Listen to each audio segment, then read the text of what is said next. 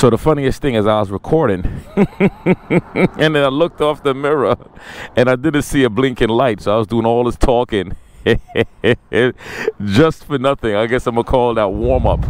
I'm happy my spirit set to check the lights and check to see if the camera's recorded or not. Hey, if you have a motovlog or you record videos or anything like that, let me know if that ever happened to you at all. All right, so today's video, what we're going to talk about are the different steps in joining a club, a motorcycle club. So if you're thinking about joining a motorcycle club, if you're contemplating a motorcycle club and you have certain reservations about it, you know, today I'm going to talk about it. Now, I'm not a part of a club, at least not yet, but I have learned a lot. If you want to learn more about the clubs, like you need an expert, go to check my boy Sos the Ghost on Demons Row. Check him out. And also check out Black Dragon. Black Dragon is also another dude that I like to watch a lot. As a matter of fact, he wrote the book, The Prospect Bible, which is an amazing book. All right, so let's get down to it. Before I start talking about the different steps in a club, let's talk about the biggest reservation I hear a lot, and it's about too many rules. I don't want to follow rules, right?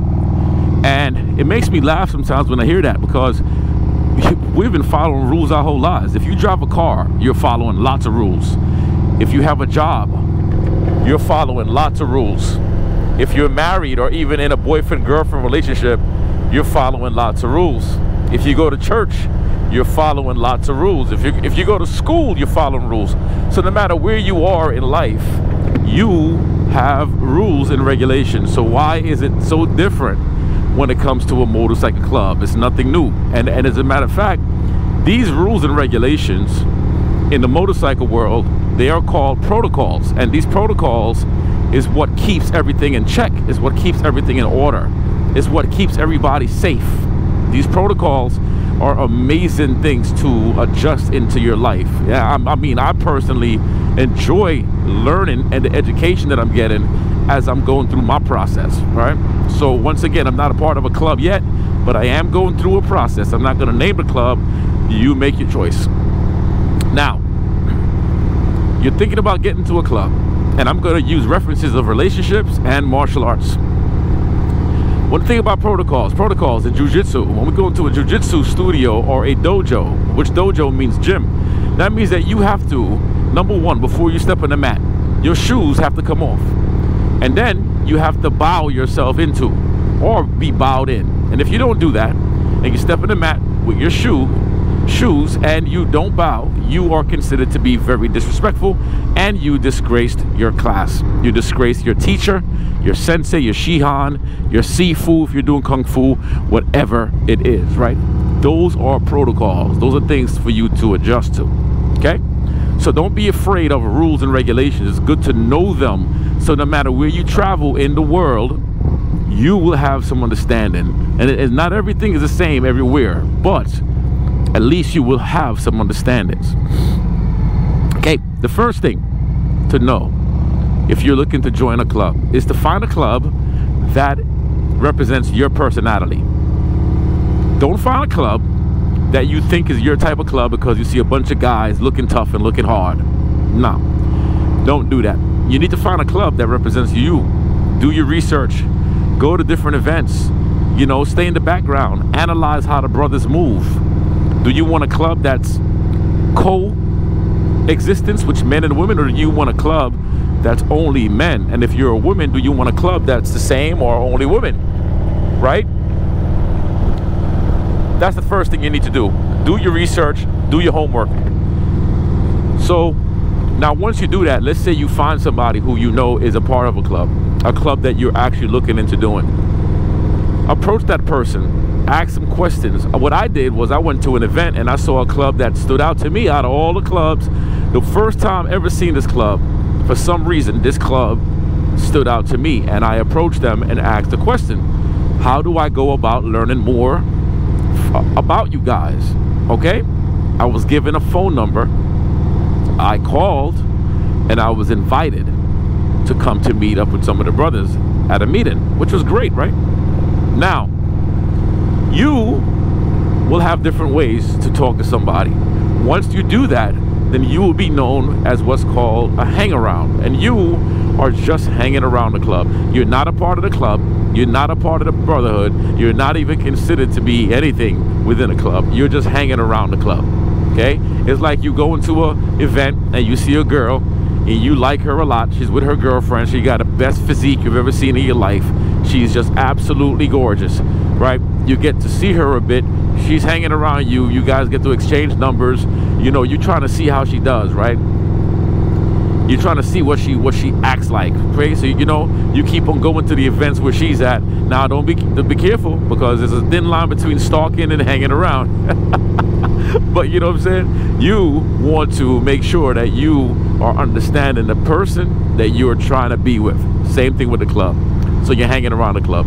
You're not going to be told any club business. You're not going to be let into any personal affairs.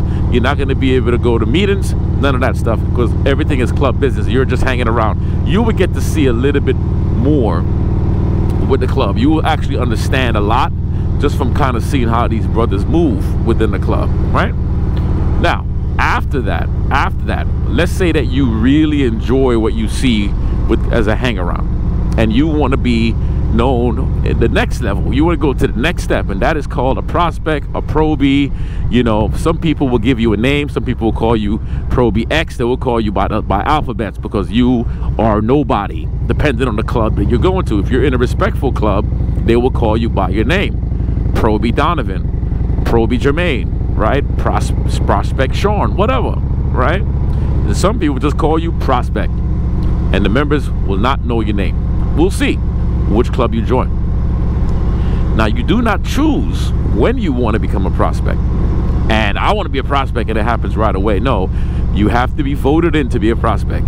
The men in your club, the members of that club, has to vote you in. They have to vote you in to be a prospect for their club. And the prospectship is just like a massive interview, okay? Now, let's revert back to the relationship. So in the relationship, okay, you're hanging around the shorty, you're getting to see how she does, you get a phone number, and guess what? You guys finally go on a date, okay? You finally get on a date. That's the prospect. You're going to do a little work to get to the next level. Now, once you become a prospect, you get your vest. You don't get any rockers. You don't get nothing. You just have a blank vest. You put in a little bit of work, okay? When the club looks and see what you're doing, and they see your involvement, they see your enthusiasm, they get to see your level of admission to yourself, level of commitment to the club, level of removing like just your personal self and giving some energy to the club, giving time to the club. When they see that, then they will take that vest from you, and then they will give you what's known as a top rocker. And the top rocker, every club is different, but the top rocker is really normally the name of that club, okay? So if your club is called Avengers, that top rocker is going to say Avengers. If your club is called, you know, Justice League, it's going to say Justice League, right? The top rocker in the relationship status, okay, you're in, you know what I'm saying? Now you and the girl, you guys are at her apartment, right? You finally got to her house, and you finally got to do a little makeup thing, a little make-out stuff. You kissing, you doing all these stuff, right? You just make it out. You get to feel up a little bit, and you're doing your stuff, but you don't get to go to full throttle yet. You don't get to go to full throttle. You follow what I'm saying so far? Okay. Now, in the martial arts, same thing. You started off with your white belt, and then you finally got your yellow belt. Yay! Nothing really big yet. You haven't done anything yet. Now, as you go through that process, you will now be required to do a little bit more work, and you are required to show up to events. You're going to feel entitled. You're going to say to yourself, well, I'm a grown man. I got my family. I got my job. I got church. I got all these things. I got things to do, right? Yes, understandable. But understand that when you do join, when you decide to join a prospectship to get into a club, you have to have that sit down with your family, have to sit down with the people around you and let them know what you're going through, so they can understand that some weekends you will not be around. You will be giving your time to that club. Now keep in mind, it's not going to be forever, but this is a prospectship, right? Now you put in the work, you get all the stuff done, you got that top rocker. Okay, randomly at any given moment, they will tell you to give you their vest. Okay, that's the next step. The next step is now you get what's known as the bottom rocker. And the bottom rocker is usually what represents the area where you are represented with that club. That bottom rocker can say Atlanta, it can say San Diego, Oceanside, New York, whatever. It represents the area of where your club is. That's the bottom rocker. Okay, now that bottom rocker is when you finally get a chance to have that physical connection with that female. Okay, woo, you got that. You in there now you doing your thing, right? Yeah, perfect. But now comes the work, because now you have to deal with the emotional aspect. You got to deal with that emotional side, right? You got to deal with all the things that comes after you had that physical situation happen. Felt good, didn't it? I know. All right, so the bottom rocker is the same thing. Now you're really in the club a little bit more. Now you're good. You got two pieces to that patch. Yeah, that's what I'm talking about. Well, guess what? Now is when you get to work. If you're a martial artist, you get to that brown belt, before that black belt, now you get to work. Everything you did before was a warm-up. This is where you will be tested.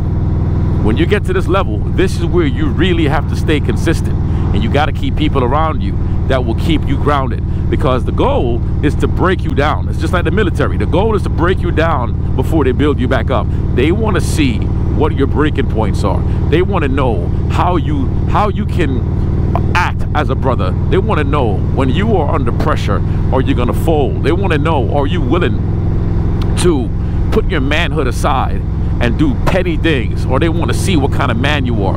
They want to know if your ego or your pride is going to be the leadership in your life, or do they feel that they can trust you? Because keep in mind, right, whether you have on a top rocker or a bottom rocker, or you whatever you have on that represents that club, you are still considered to be a representative to that club, no matter where you go in the world. So if you go out there and do something wrong, then the whole club gets the repercussions of that situation that you do. So they want to know who they have in their club, especially if you're going after an elite club like myself. See, I like elite clubs. I don't want a club that has 1 million members and nobody know each other. That's stupid to me. I don't want to just walk around with a patch. Oh yeah, he's an ex member and this member, and nah. I want to be able to look at you and know you. That's a quality club to me. I don't care about 1,000 members. Give me 100 men and I'm good. Give me 5 good strong men and I'm good. You see what I'm saying? So you represent the club. So the work that you're gonna put in, the work that I'm putting in, the work that I have to put in, listen, I laugh at it, I smile at it, because I'm getting a chance to learn me. I'm getting a chance to introduce myself to me again. Why? Because in my life, I'm the leader in pretty much every darn thing that I do. I'm the leader, okay? In my household, I'm the leader. In my workplace, I'm the leader.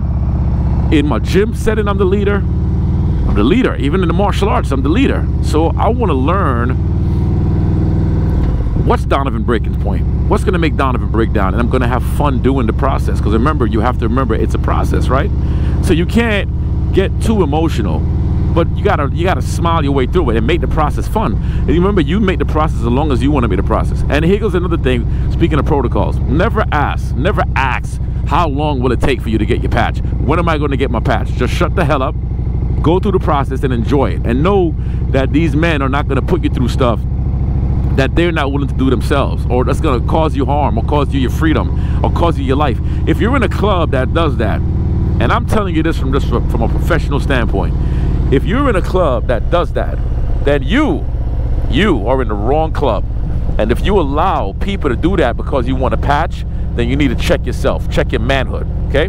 Now, after you do all that, you go through the work, the club will now get together and choose if you are in fact worthy of getting that middle patch, which means that you are a fully patched member. That means that you are now that official black belt. Now in the relationship, this is when the engagement happens, right? The marriage comes after. The family begins to grow. The problems begin to show itself. That's when you really, really start to do the work. Okay? The marriage. Now, most clubs, I can't speak for all, but the majority of the clubs, if there are 90 members in that club and 89 of those members says yes to you joining, but one of those members says no, then you will not make it in the club. Oh man, let me just look at this view real quick. That's why I came up here. You will not make it in the club. As a matter of fact, you will be kicked out.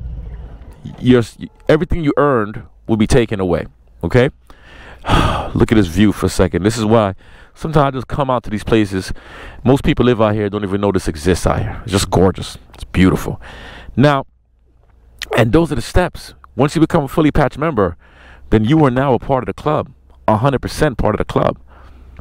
So if you have a lot of ego, if you're really emotional, if you just know that your life is all about just you all the time and you're not able to use the words we or us, and it's always me and I, then the club life is probably not for you. As a matter of fact, in the very beginning, if you're with the right people, they will tell you whether the club life is for you or not. They will tell you like, yo, this club is not for you. Maybe you need to find something else. Maybe you need to go to an RC, which is like a riding club, you know, go to a social club, whatever, but don't worry about the club because the club life is just not for you. If you find yourself getting angry and upset and frustrated all the time, then I don't know how you will actually make it through the process. Like I'm ready for this. Like for me, I'm telling these cats, yo, bring it. I don't want easy work. Easy work for me, you don't accomplish anything. I want to make sure that when I get that patch, it's going to be the hardest thing for you to take my patch back. I will mess you up. I will mess you up really bad. I'm talking about really bad before I take that patch off, because you are not, I repeat, you are not going to get that patch from me. It's going to be almost impossible unless I choose to give you that patch. You feel what I'm saying? So being a part of a club is not as bad as a person would think. And once again, I know that movies mess it up for a lot of us. And a lot of us see these movies and we begin to feel like, oh man, I'm going to have to go and rob banks. I'm going to have to sell drugs. I'm going to have to smoke cigars and drink alcohol. Man, listen, if you feel like you got to do that type of stuff, I don't know what the heck kind of person you are. For you to even think that, that tells me that you believe everything you see in here, right? I got to walk y'all down here, man. So for me, I'm speaking just from my personal self. The guys that I see, man, them boys smoke cigars all damn day.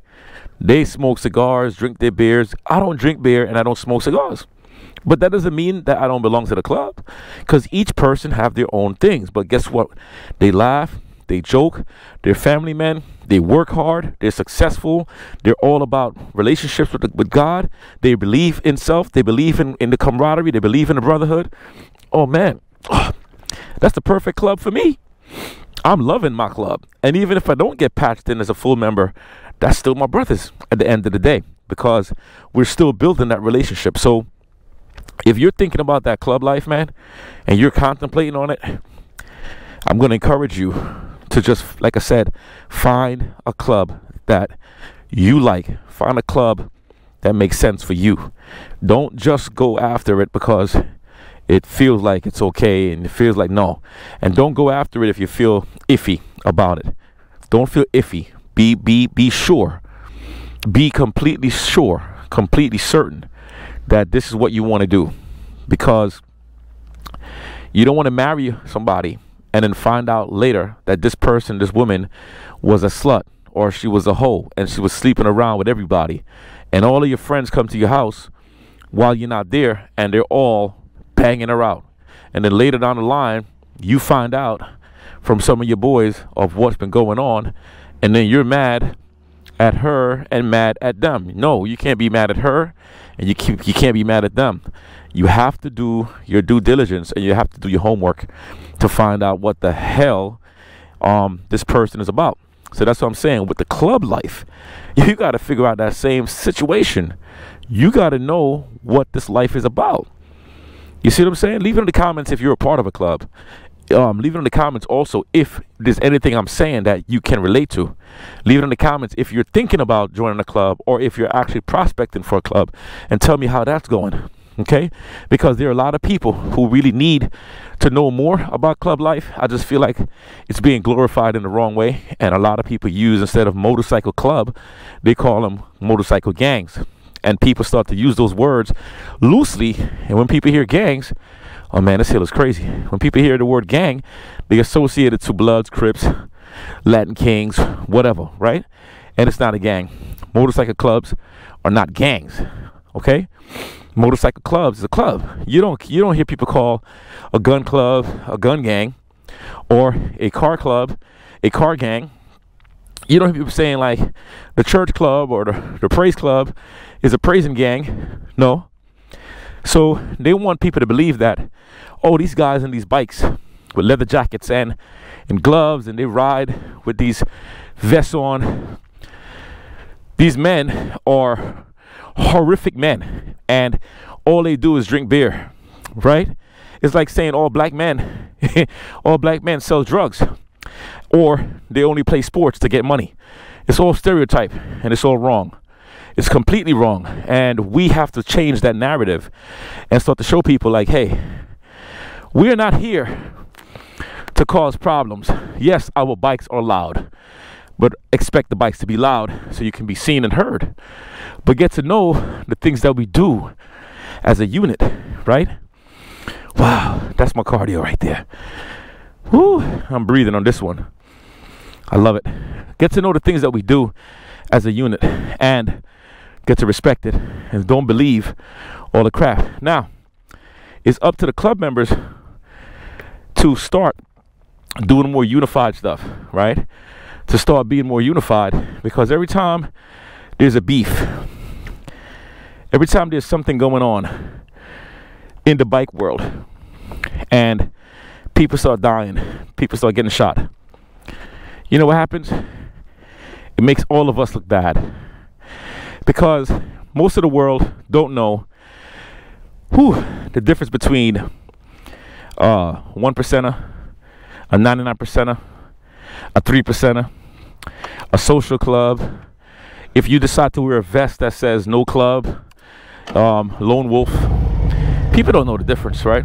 The only people that know the difference is the people who are literally part of clubs, and they know what is right and what is wrong. But if we start doing things together as a unit, oh my God, man, that will go such a long way, and people will start to see the unification of clubs coming together all over the world and doing more respectful things. Because right now, I'm going to be real with you, from what I'm seeing, it's almost like as if the government is aiming to shut down clubs, because we are such free men. They're aiming to shut down clubs, whether it's a 1% club or a 99% club. The 99% clubs and 1% clubs. 1% clubs is no big difference no more compared to what it used to be back in the days. Back in the days, you know, yeah, it was different. But now, everybody has jobs. Everybody has responsibilities. Everybody's on the grid. Nobody wants to go to jail for dumb stuff anymore. So we all got to get together. All right, so that's it. I said I wasn't gonna make the video too long, but I decided to share a bunch of stuff with y'all anyway. Me, on my outro, I'm looking forward to going through the next level. Yeah, batteries got murdered just a second ago. Lost my train of thoughts, but anyway, I'm out of here. Just want to tell you guys, don't be afraid, right? Don't be afraid to get out there and just connect with members in the clubs. It doesn't matter, 99%, 1%. Just get to know the guys. Get to build that community, build the relationships, because we all need to gather more often. Imagine if all the clubs got together and started doing way more good. So the media, because the media is always going to portray things as bad. It's always going to happen. It happens all the time. All right? So leave it in the comments. Let me know if you found this video helpful in any way. if anything I said, you're able to resonate with the information, all right? So much love. I'm out of here. Don't forget, ride fit or don't ride at all, baby. I'm out. Peace.